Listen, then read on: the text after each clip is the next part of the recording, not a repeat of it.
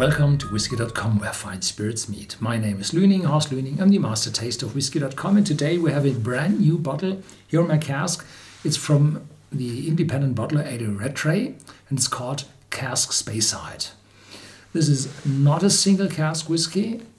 It's not a blended malt whiskey. It's a single malt whiskey from an unknown distillery in the Speyside. And the Speyside, well, they have approximately a third of all Scotch distilleries, malt whiskey distilleries, on the borders of the rivers, and the Spey is the biggest of them, and therefore the name of the region is Speyside. This is a uncolored, unchill filtered whiskey, 10 years of age, 46% ABV, and priced around 40 euros, dollars, pounds. And it's the first of that series, and on the bottle it says first edition. And now we have a look at the card box. First edition here on silvery ground, and on the back they say Eddie Rattray's limited edition Cask Speyside captures the spirit of the region in a series of single malts with great character.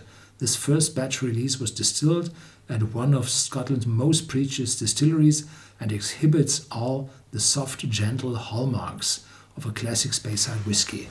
Therefore, they are not allowed to give the name of the distillery. Tasting notes: color golden shimmer, yes. Nose zesty lemon, creamy vanilla fudge, subtle mint and jasmine blossom.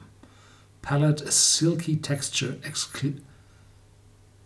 exuding barley sugar and hazelnut, leavened with cinnamon and concluding with malt biscuit and black pepper. Sweet, citrus, fresh and silky smooth. That's the general description.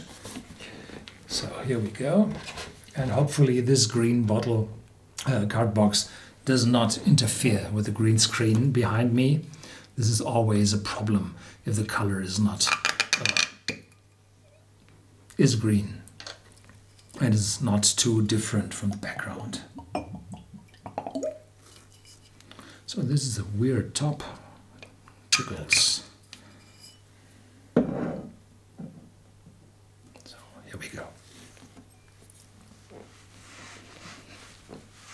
This citrus note is on top. Zest is too much.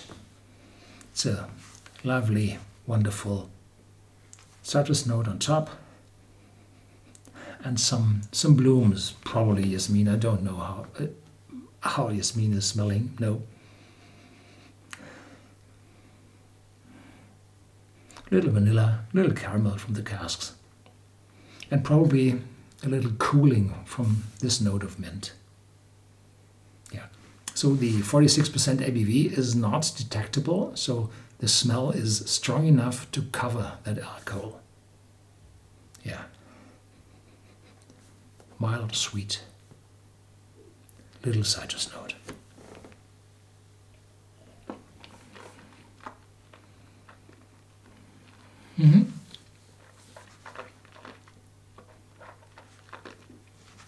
Now the 46% comes through.